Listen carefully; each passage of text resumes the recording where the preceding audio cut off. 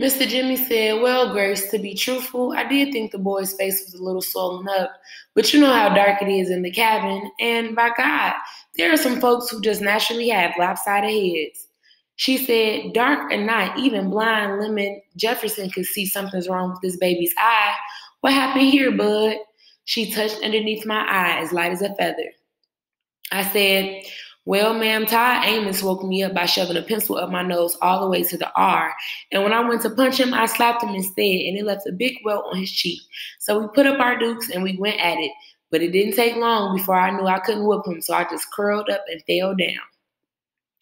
I looked at Herman E. Calloway to make sure he was listening to the next part. I wanted to let him know that even though he was real mean, our minds thought about things in the exact same way. I said, "I fell down, ma'am, because the Lord gave me the good sense to know when enough is enough." He acted like he didn't hear, so I kept talking to Miss Thomas.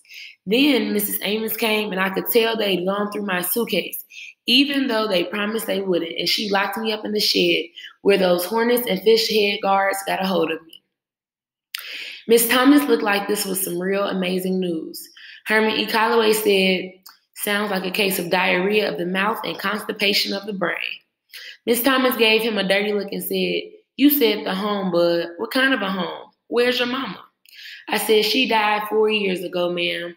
She put her hand on my shoulder and said, "I'm sorry, sweetheart. How about your daddy? Do you know where he's at?"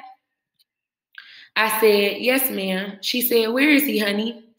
I pointed dead at Herman E. Calloway's big belly again and said, "That's him right there." Miss Thomas looked like she wanted to smile, but she said, "Now, bud, I've only known you for a couple of minutes, but I can tell your mama did a fine job of raising you. I can see you've had a real good, proper upbringing. So I'm kind of surprised that you're pointing like that." She was right. I brought my finger down. I said, "I'm sorry, ma'am." She said, "That's fine, but it wasn't me who got pointed at." I told Herman E. Calloway, "I'm sorry, sir, but I didn't mean it." She smiled and said, "That's better. We all make mistakes. You know what? But you look like you could use a good meal, so why don't you just sit right there and join us?" She pointed a ring-covered finger at the empty table directly across from him. "Shucks, how can anyone enjoy their food with Herman E. Calloway staring back at you?"